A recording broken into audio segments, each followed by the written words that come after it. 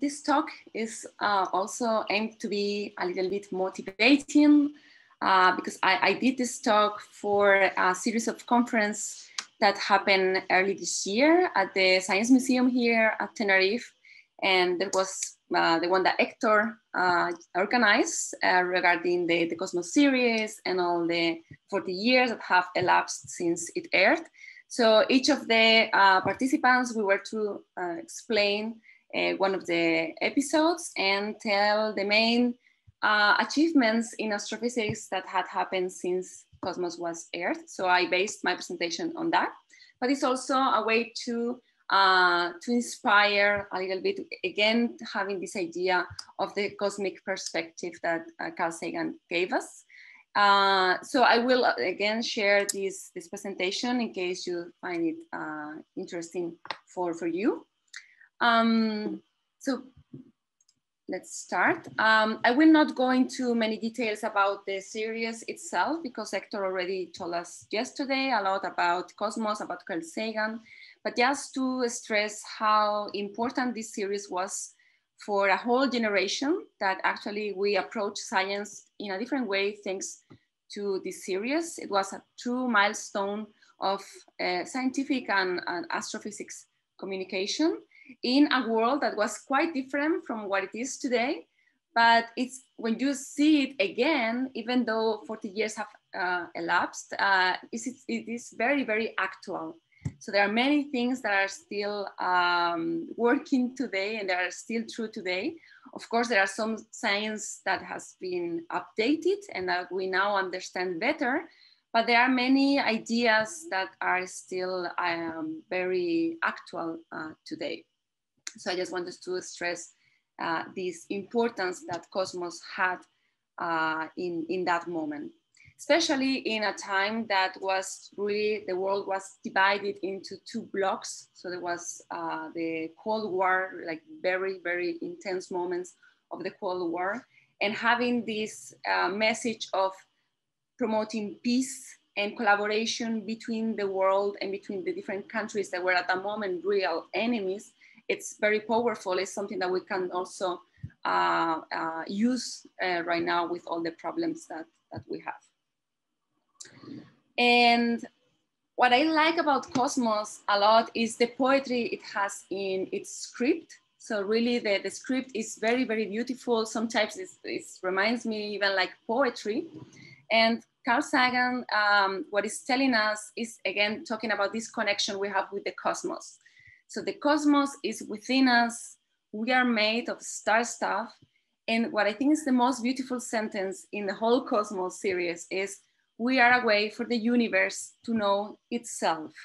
So the universe has evolved in a way that it has created matter, and the matter has organized itself in a way that has become alive, but not only alive, also aware of itself, of the universe, and its place in this cosmos, in this universe. So I think this is an amazing way to see why astrophysics and astronomy is so important. It goes beyond the scientific facts that we are discovering. Is a more profound way to see science. And that's also something that maybe we should try to transmit to our students when they think, oh, why should I study science? Why is this important? Well, because look what has happened in the universe and how we are here and we are now reflecting about the universe. And I'm gonna put here a clip of the Cosmos of the first part, the introduction, which I think is very memorable and nothing better than hear Carl Sagan speaking for himself. So I hope you can actually listen to it.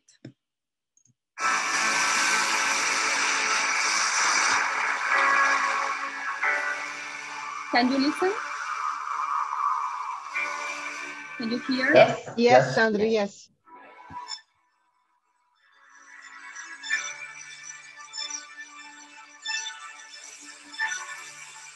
The cosmos is all that is, or ever was, or ever will be. Our contemplations of the cosmos stir us.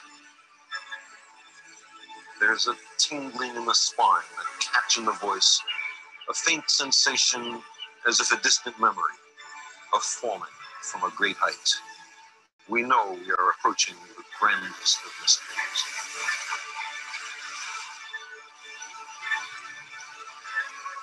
The size and age of the cosmos are beyond ordinary human understanding. Lost somewhere between immensity and eternity is our tiny planetary home, the Earth. For the first time, we have the power to decide the fate of our planet and ourselves. This is a time of great danger, but our species is young and curious and brave. It shows much promise. In the last few millennia, we have made the most astonishing and unexpected discoveries about the cosmos and our place within it. I believe our future depends powerfully on how well we understand this cosmos in which we float like a mote of dust in the morning sky.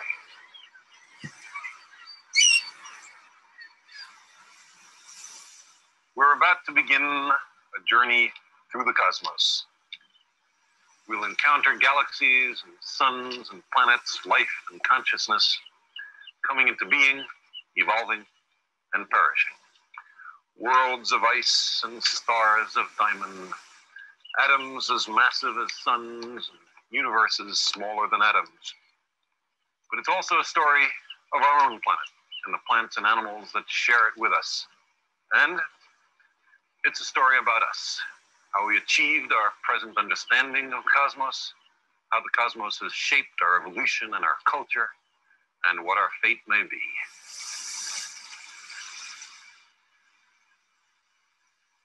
We wish to pursue the truth no matter where it leads. But to find the truth, we need imagination and skepticism both. We will not be afraid to speculate, but we will be careful to distinguish speculation from fact. The cosmos is full beyond measure of elegant truths, of exquisite interrelationships, of the awesome machinery of nature. The surface of the Earth is the shore of the cosmic ocean. On this shore, we've learned most of what we know. Recently, we've waded a little way out, maybe ankle deep, and the water seems inviting. Some part of our being knows this is where we came from. We long to return. And we can, because the cosmos is also within us. We're made of star stuff. We are a way for the cosmos to know itself. The journey for each of us begins here. We're going to explore the cosmos in a ship of the imagination. So Carl Sagan is saying that we are now in the shore of the cosmic ocean. So Earth is this shore. And we have been gathering the stars, the universe, but we have not really dived into this cosmic ocean. We are now starting to do so. And we saw the Voyagers yesterday that they are far away from us, but still very close to the shore in this cosmic ocean. So we are starting this exploration phase of our universe, and he sends us this message that how important this is and how can we do this with the tools that we have. And he says, the water seems inviting and we have everything in our power to go into this journey. And he says that we need two main ingredients for that. So we need to critically think, critically question about the deepest questions and problems that we have here on Earth, but also that we want to understand in the cosmos. And for that, we are going to use the scientific method. So we are going to be able to reconstruct the cosmic evolution using the scientific method. This method that consists on having different hypotheses that you can test, you can repeat over and over your experiments until you get to your result. But even then, you should still question your results and update it with new developments, technology that are coming up. And he says that we should pursue the truth no matter where it leads. So we should not be afraid of have our ideas, preconceived ideas confronted, we should again always question, and we should distinguish between speculation from fact. Of course, at some point, the things that we don't know, we can always speculate, but always based on scientific evidence.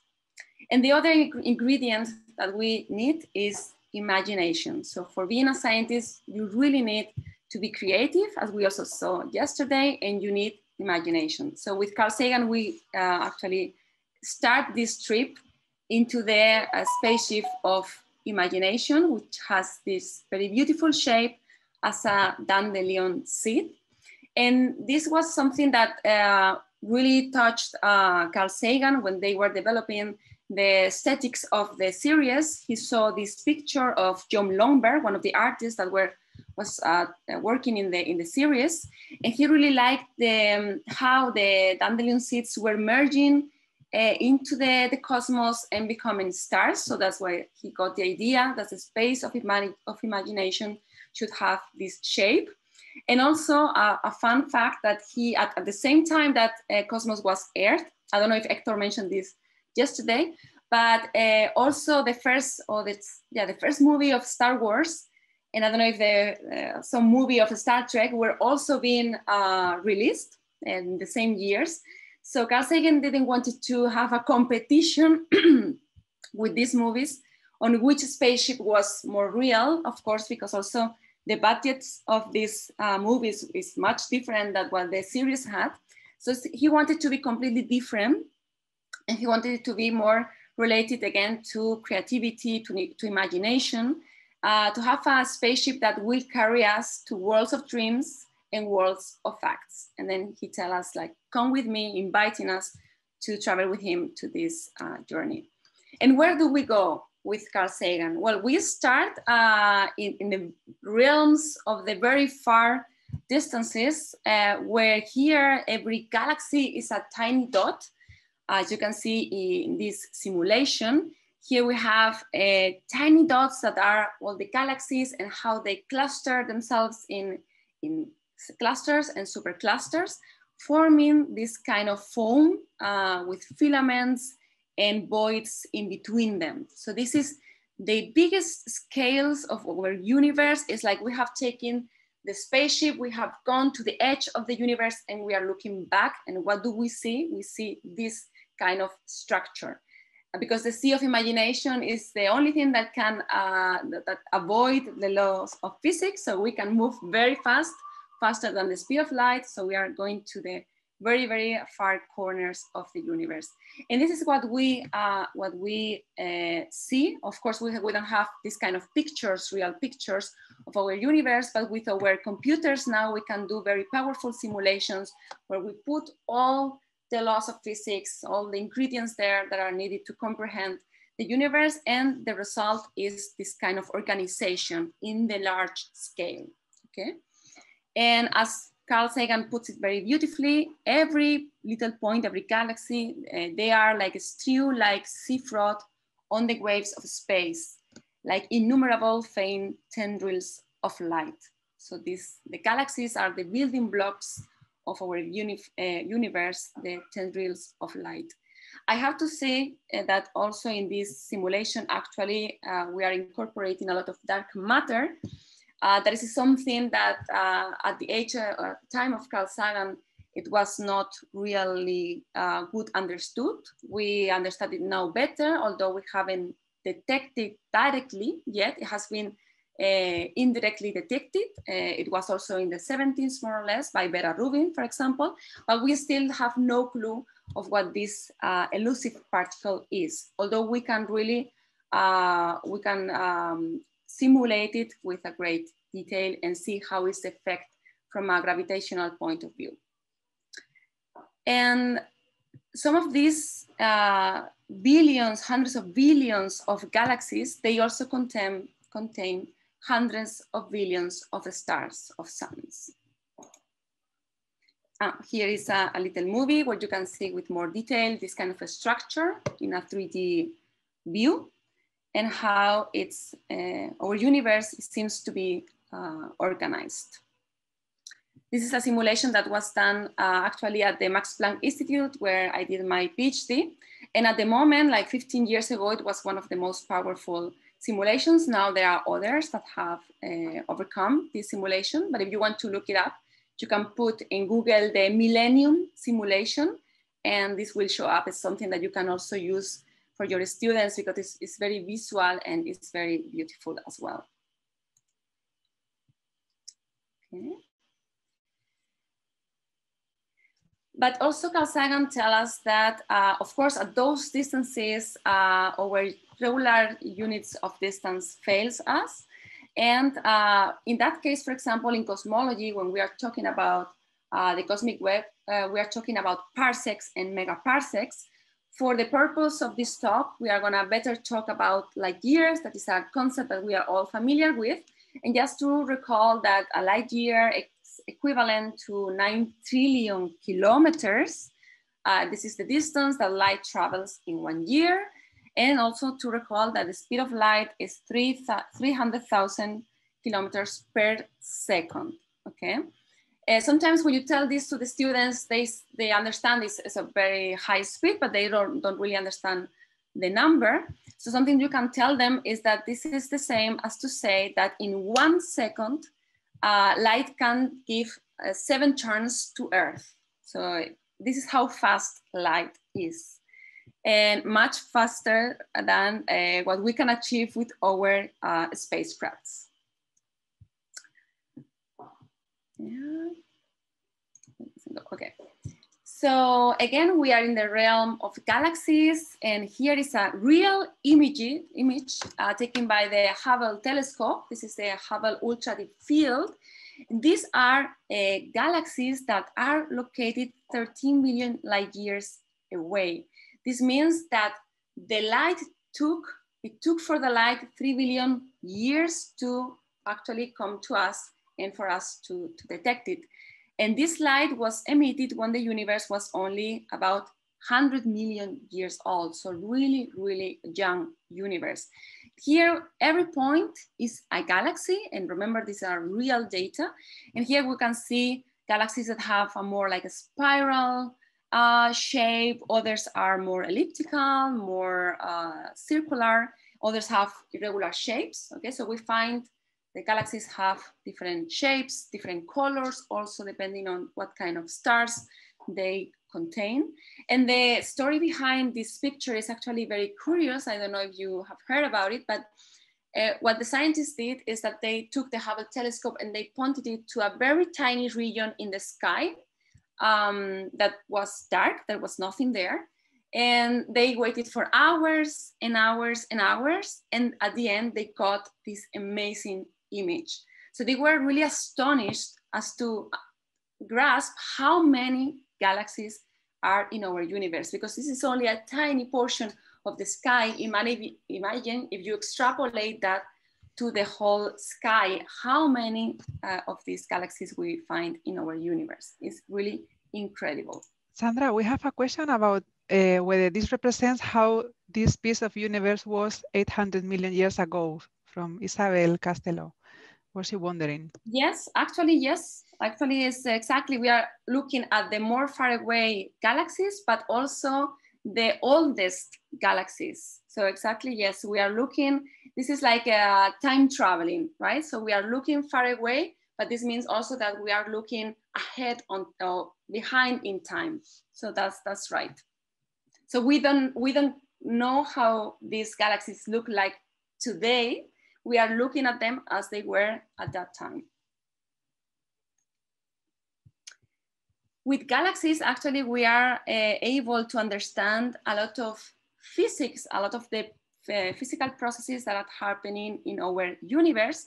And actually, with the galaxies, we were able to do one of the many tests, for example, of Einstein's general relativity, where, as you know, he said that matter curves the space-time, and therefore, when light is traveling, it's also going to be deviated its trajectory. And this is something that we actually see in some groups of galaxies. For example, the Abell cluster, which is located at 2,200 million light years. And here in this picture, this very beautiful picture, you see these traces, like these kind of lines or arcs, better. And this is actually light that is coming from galaxies behind the cluster. This is a very, very massive cluster. And the light of the galaxies behind is actually being bent.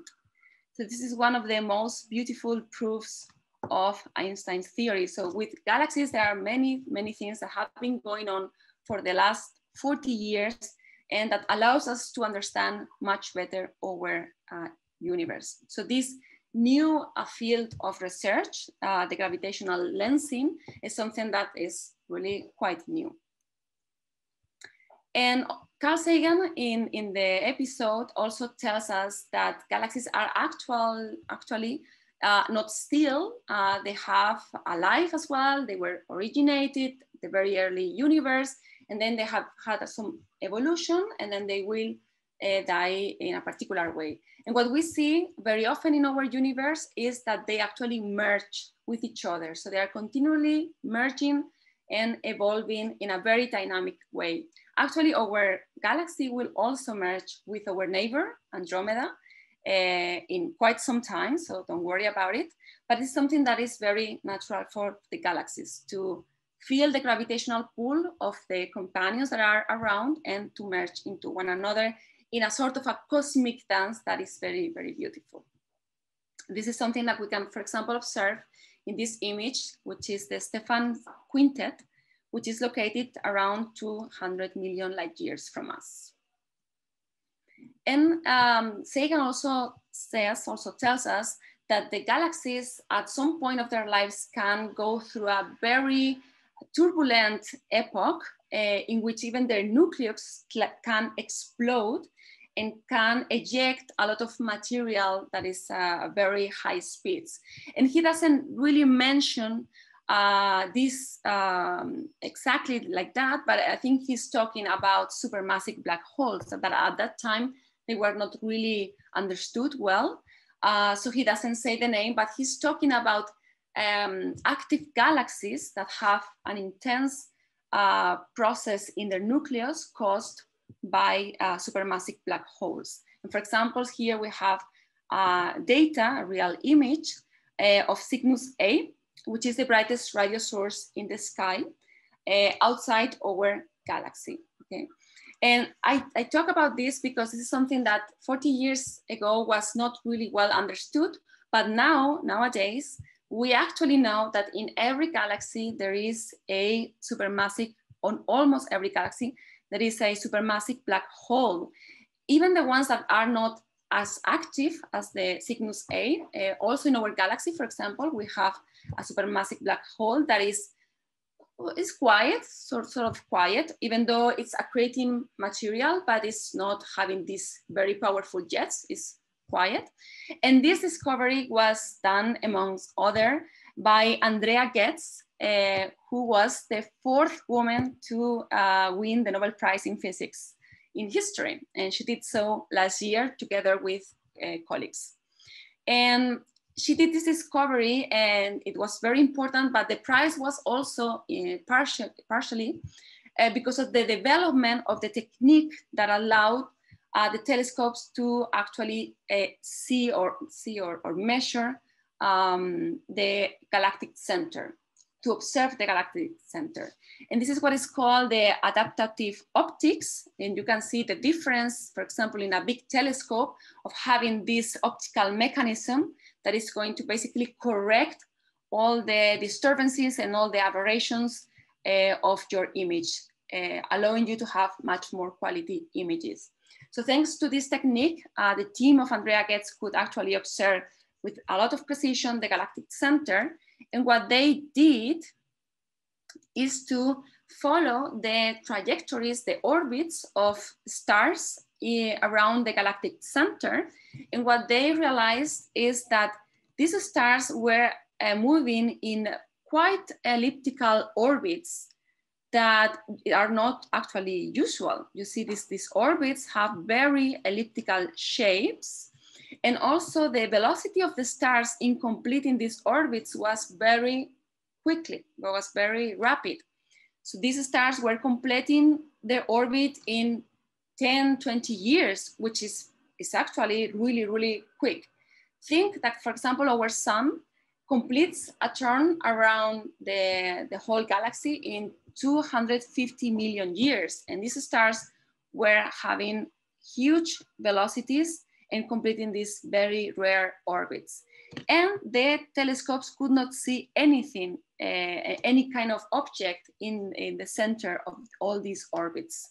So this was the first experimental evidence of a supermassive black hole in our galaxy, and that we think that we can find in other galaxies. And that's why Andrea Goetz, together with colleagues, won the Nobel Prize. It's a very, very important discovery that has been made since the cosmos was Earth.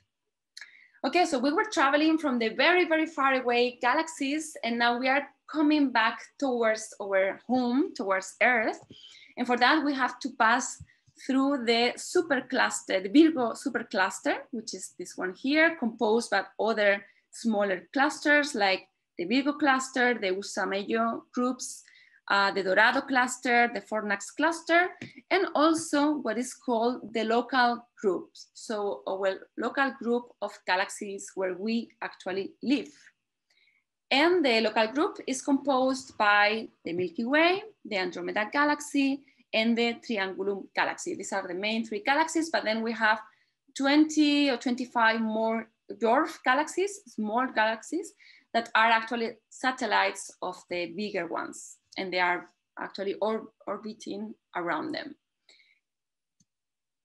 Andromeda galaxy, our neighbor, is only located at 2 million light years, which is much, much closer, just in the backyard, but it's still quite a distance for us.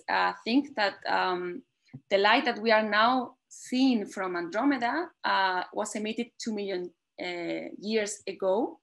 And this means that here on Earth, probably the first hominids were being developed. I think the famous Lucy, hominid Lucy, was being born at that time, 2 million years ago. So imagine again, even though the speed of light is really rapid, it's really quickly, the distances that we were talking yesterday are so huge that it takes also quite a time for the light to arrive to us.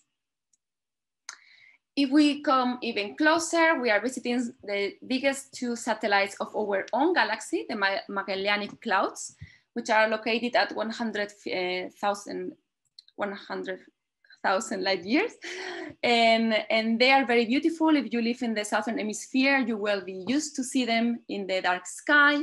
And they have been observed with great detail from Earth with our telescopes. And we actually know a lot about them and the different regions and stars that are forming them. And we come to our Milky Way, which is a spiral galaxy. Of course, we don't have also a picture of our galaxy because we haven't been able to go out from it and take a picture. But we think it should have more or less this shape, very similar to Andromeda. The diameter of our galaxy is around 100,000 light year. And the sun is located more or less at 2/3 from the center. Many students, I have noticed that they actually believe the sun is at the center of the galaxy. And it's important that we tell them that that's not the case, and why it's so good that we are not at the center of the galaxy, not only because of the supermassive black hole, but also because there is a lot of gas, a lot of stars here in a very small piece or a small area. And so the interactions here are much stronger, much more intense, and it's much better to be located at a quiet region outside the galaxy in one of the spiral arms. So this is also for us an ideal location as humans. From our perspective, the galaxy, if we look at the center of the galaxy and we take a picture of the galactic plane, it looks something like that. This is a picture taken by Gaia, one of the most productive satellites that we have working right now in space. And that is measuring the position of many stars, millions of stars in our galaxy. to have this kind of very detailed maps of our own neighborhood. And something that has also happened in the last 40 years is that we have gone beyond the observation in optical, although it's still a very important part of astrophysics.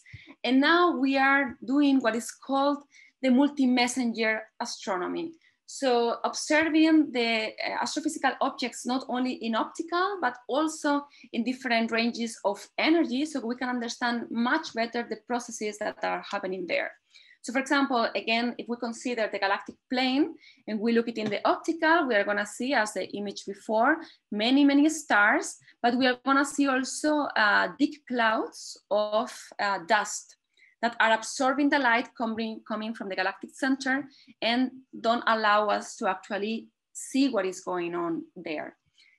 Whereas if we observe the same region, for example, in infrared or near infrared, we see this region starts to bright because actually the dust is absorbing the optical light and re-emitting it in infrared, okay?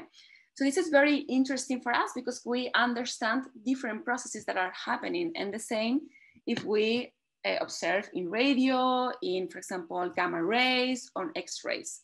We are gonna have a much complete image of the cosmos if we continue with this multi-messenger astronomy. And this is something that is increasing every time with the developing of more advanced telescopes, not only in the optical, but in all these different wavelengths.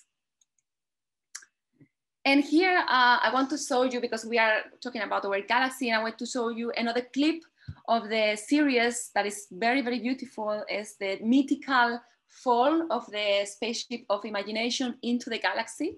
And I think it's worth it to watch. Within this galaxy are stars, worlds, and it may be an enormous diversity of living things and intelligent beings and spacefaring civilizations.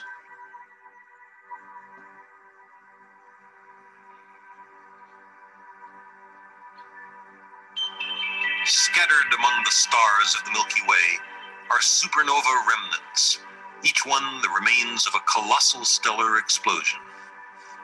These filaments of glowing gas are the outer layers of a star which has recently destroyed itself.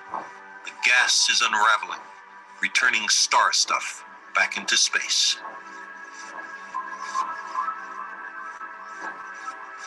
And at its heart are the remains of the original star, a dense, shrunken stellar fragment called a pulsar, a natural lighthouse, blinking and hissing, a sun that spins twice each second.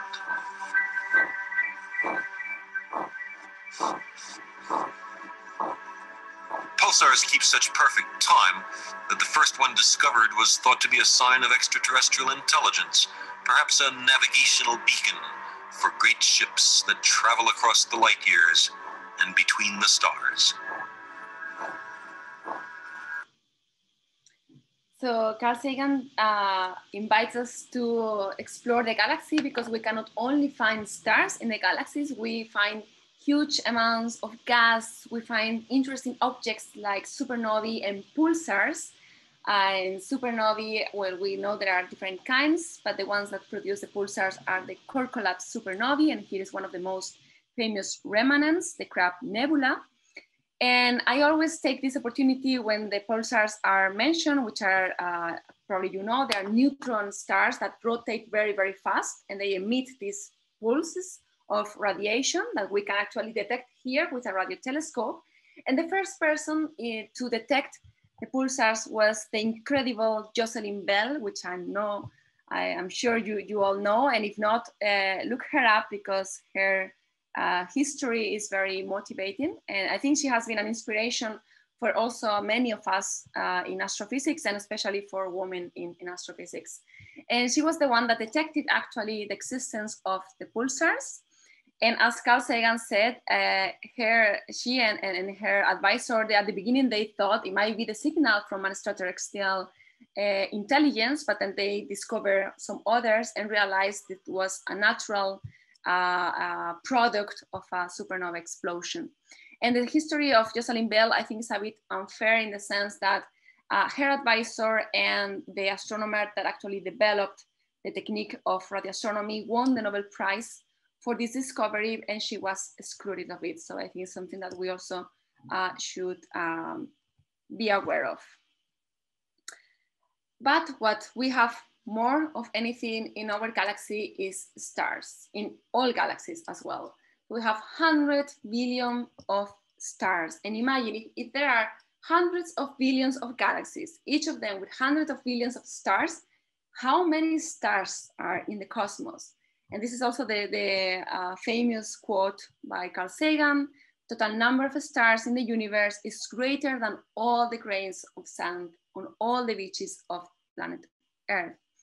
And what is more important than that is that probably around all those stars, there are also planets. So when Cosmos appeared in the 80s, Carl Sagan still didn't know there were other planets around there because it hadn't been discovered, but he truly felt that it couldn't be that there were so many stars and the only star having planets was the sun. But for him, that was not possible.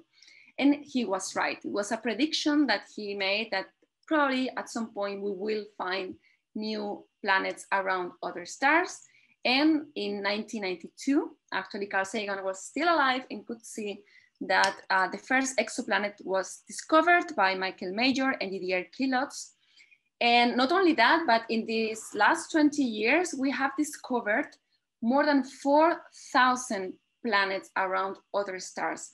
Some of them are gas giants like Jupiter and Saturn, but some of them are rocky planets, and some of them are in the habitability zone of their stars, you know, this adequate distance to the stars so it could harbor liquid water.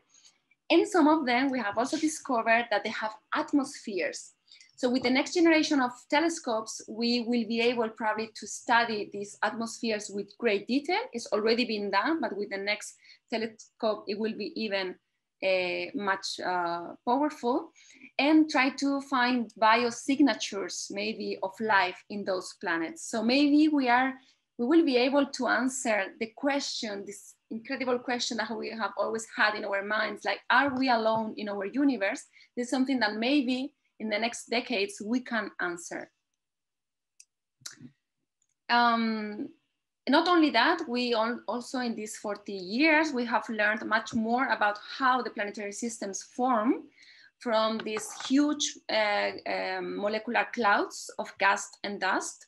And 40 years ago, we had a very good theoretical model about it, how this happened, how there was at some moment, parts of these clouds would condense and would form a protostar and a disk of material around it, from where the planets will form after millions of years. But recently, in the last 10 years, from 10 years to now, we actually can photograph the planetary systems being formed. And this is thanks to the ALMA telescopes that are located in Chile, in the Southern Hemisphere, that they actually took this catalog of systems, planetary systems that are being formed right now in different stages of the formation. So this has also been an incredible achievement in the past decades.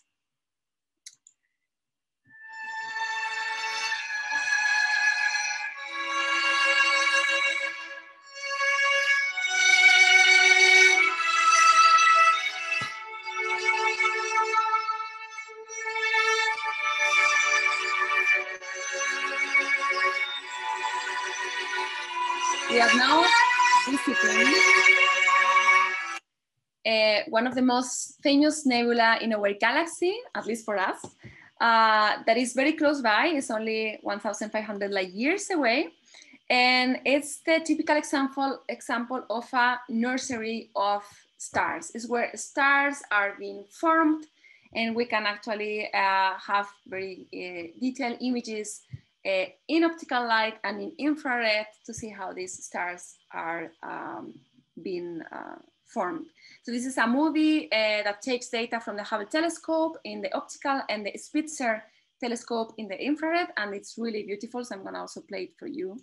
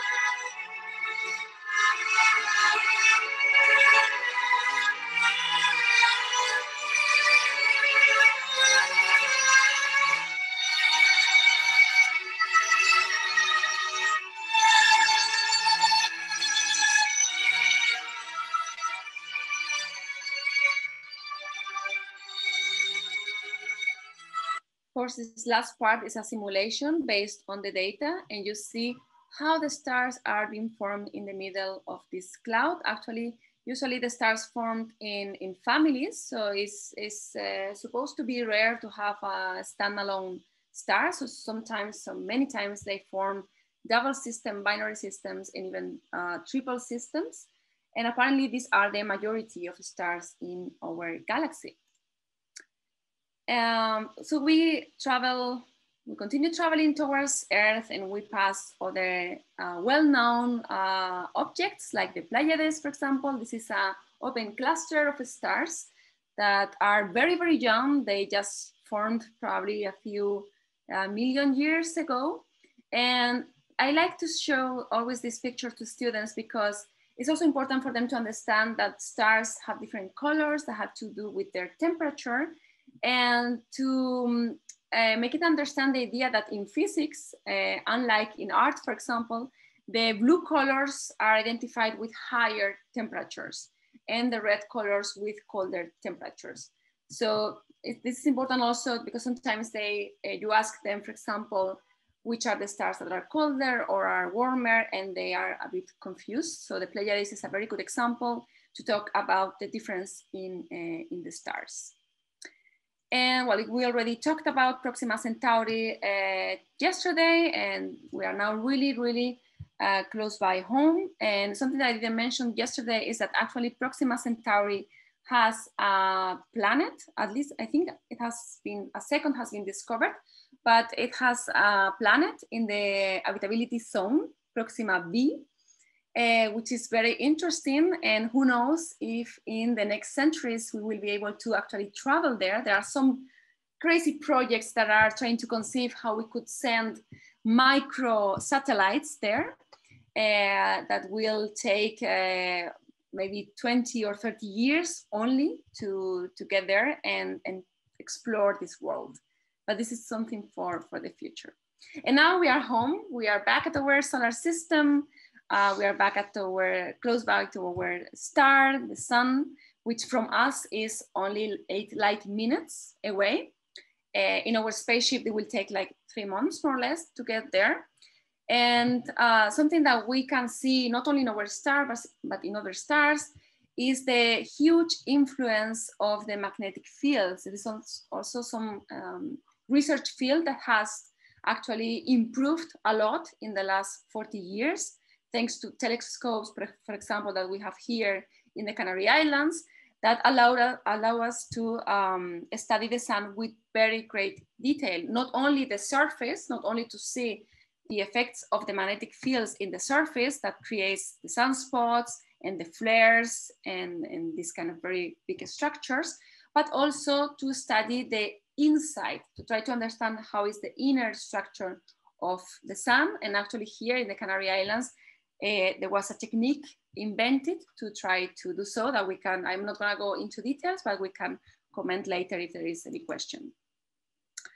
When Cosmos was shown in television, Carl Sagan mentioned that there are 9 planets in our solar system, because at that time, Pluto was still a planet, was still part of the planetary family. But we know now that since 2006, Pluto actually has been put in another category, which are the dwarf planets, because we were starting to find many objects that were more or less the same in size as Pluto in the outer part of the solar system. So we could not incorporate all those objects into the category of planets. That wouldn't have many sense to have to study, I don't know, 50 names instead of only 8 names of each planet. So what they did is to create this dwarf planet category, and now Pluto is the first example of this category. And very recently, and only a few years ago, a spaceship passed by Pluto, the New Horizons mission, and took these amazing pictures. It was the first time that we could actually see Pluto with a more quality than only being a very small dot with our telescope. So this was also a very great achievement. We are in Pluto, and now we are coming back, and we pass by Saturn, which is only 1 light hour away from us. And I'm not gonna go much into details here as well, but I want to show the new version of the pale blue dot image that I showed yesterday, the one that was taken by the Voyagers. So this is a new version taken by the Cassini mission that was actually studying Saturn and its rings. And here again, this little dot is our planet. So this is something also I like to show the students a lot. And sometimes I have a picture where you can see the whole Saturn and this tiny little dot. And I ask them if they can believe that that picture is also a picture of Earth. And then you start a very interesting debate with them. So I can share that picture with you later as well. And just very, very close to us, we find Mars, which is now probably the best explored planet in our solar system. We have many, many missions that have visited the planets in the last 40 years because we are interested in understanding if there could have been life there at some point at the very beginning of the solar system. So Carl Sagan was also very interested in visiting the planet there, so sending spacecrafts there. He actually worked in the Vikings. They were one of the first missions that visited the red planet, and he was working on the development of some of the instrumentation and the scientific mission. And now you see how many of them we have. We have orbiters around it, and we also have rovers that are actually circulating around the surface and taking very, very promising data. This is, I think this is the Curiosity taking a selfie of himself in the Martian land. And he's exploring the Gale crater, which is very interesting because there might be some evidences of water there and maybe life. And new rovers are being now developed, for example, by ESA, that will be launched in the upcoming years.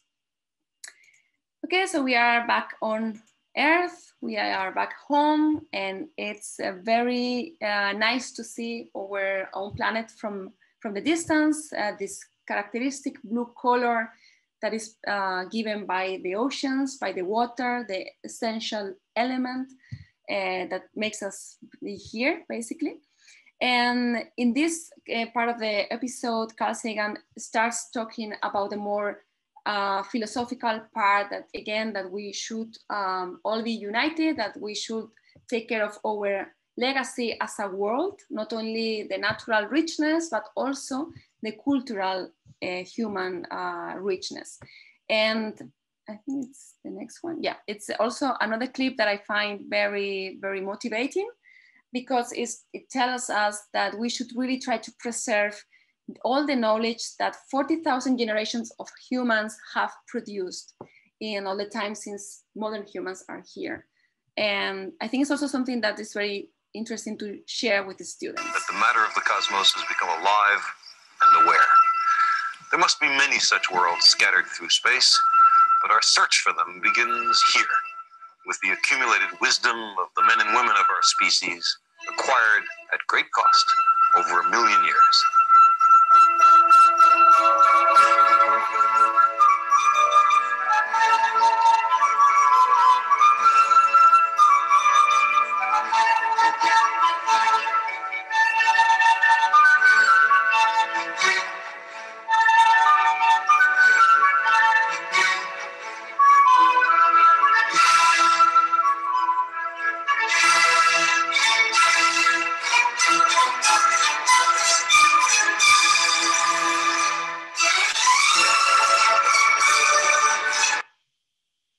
I really like this clip, all these aesthetics from the 80s. I think it's really, I feel nostalgic. I don't know, I like it a lot.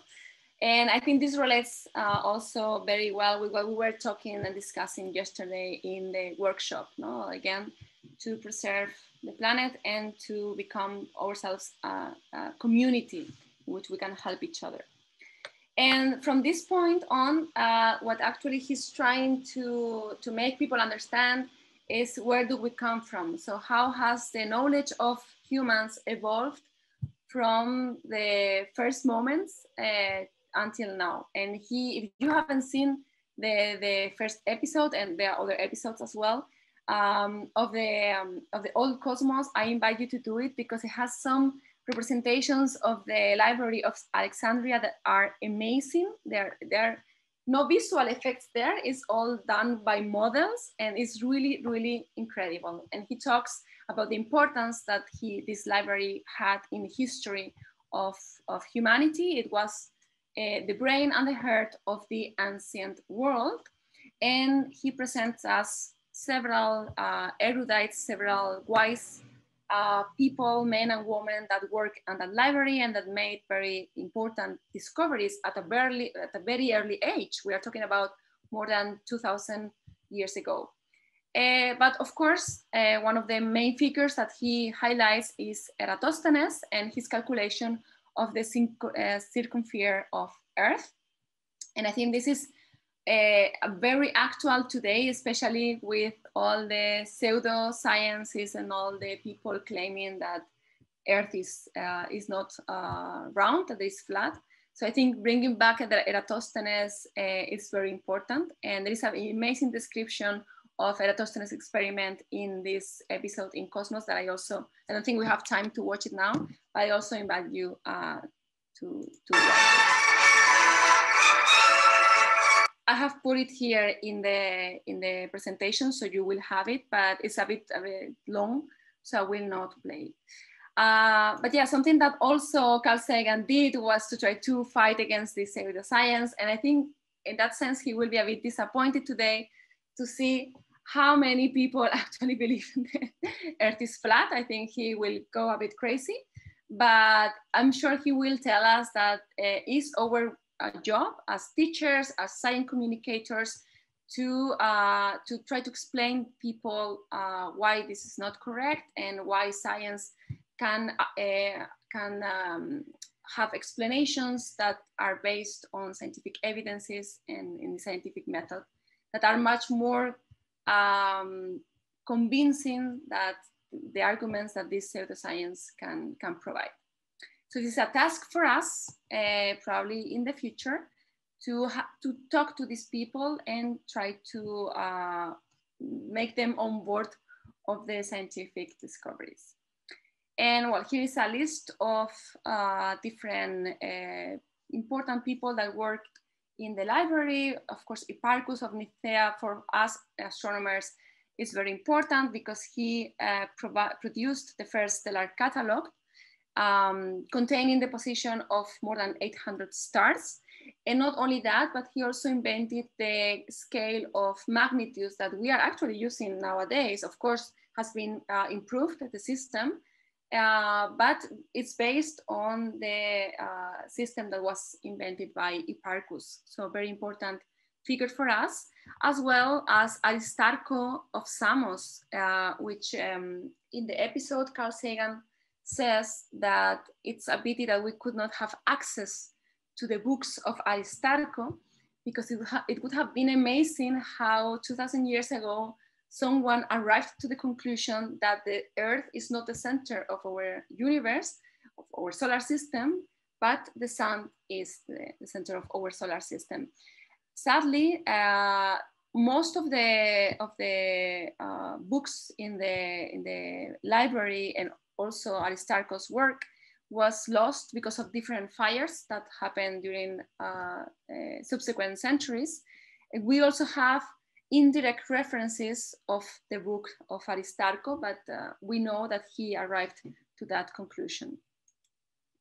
And one of the latest figures, a very important figure in the library, was Hypatia of Alexandria, for Carl Sagan, a symbol of culture and science in a moment that fanaticism, religious fanaticism, was increasing and was actually persecuting all those that still claim that rational thinking was the way to go. And she was an astronomer, but also a philosopher, an inventor, a poet. So she actually did many things. She invented a densimeter, for example, to try to study the relative density or densities of fluids. She also worked a lot with astrolabes, and she improved the design of the primitive astrolabes. And she was very well known at that epoch. And Socrates Scholastico, an historian from that time, says that she reached such achievements in literature and science that she far surpassed all the philosophers of her own time. She explained the principles of philosophy to her pupils. Many came from afar to receive her instruction. And not only that, but also many of the political class of Alexandria had been also students of Hypatia. But we all know the tragic end that she had due to this very influential groups of fanatics that actually were pursuing the few people that still believe in rational thinking. And in the Western world, we had to wait many, many years until other people started questioning the system imposed by the church and by the religious institutions. And some of them were Copernicus, Kepler, the ones that started understanding the universe in a different way. And I just want to, don't want to go into details as well, because I think I'm running out of time, but I just want to mention a modern astrophysicist, that is Hubble, that he actually did very important discovery that also Carl Sagan doesn't mention in the Cosmos series, but that was very important. That is the expansion of the universe, looking at the velocity of the galaxies, looking at the movement of the galaxies in our vicinity. He was able to measure that the universe is expanding. And actually something that we have discovered in the last 40 years is that this expansion is not only happening at a constant rate, at a constant velocity, but also we have discovered that it's accelerating. So the expansion of the universe is accelerating. It's going faster and faster every time. And this is something that was discovered in the late 90s, in 1988, by two different groups of astrophysics that were actually working with supernovae. And they measured this acceleration of the universe. So this is also something that we have been able to discover in the last decades. And I just want to mention this very, very quickly because it's something that Carl Sagan always used, and I think it's a very interesting tool for your students, and that we will see this afternoon in more detail with Rosa, is the Cosmic Calendar. Cosmic Calendar is a fantastic science outreach tool because it makes us have a clear view of how the universe has evolved since the Big Bang. It's basically to condense the history of the universe in 1 year and try to scale all the events, important events in the universe in the different months of the calendar. So 13,800 million years ago, in January, the universe started. In February, we would have the first galaxies forming. In March, the Milky Way would also form, and then we would have to wait quite some months until our star, which is a third generation star, was formed from this huge molecular cloud. The solar system was ready in September, and primitive Earth was formed in October. But until December, we don't find multicellular life. So even though we have the primitive Earth, it was too hot to harbor life, and the first life that it appeared was, of course, very simple. And we have to wait until December to be able to this life to get more complex, and eventually gave rise to different species and all the diversity that we see in our planet today. And us as humans, we have just appeared on the last second of the last day of the year in this cosmic calendar. So every person you have ever heard of lived somewhere in there. And it's also a message that Carl Sagan wants to share with us, that we have just appeared in the cosmic calendar, but look at how many things we have discovered of our universe and how many things we are capable to do. So with this, I finish my talk. I don't know if there are time for questions. I hope so. Just I leave you here a summary of some of the things that I have mentioned, what we have discovered in these 40 years, the exoplanets, the dark matter, the accelerating universe. We have explored the solar system with much more detail. And of course, in instrumentation, well, we have done incredible advances. So thank you very much. And if you have any questions, please let me know.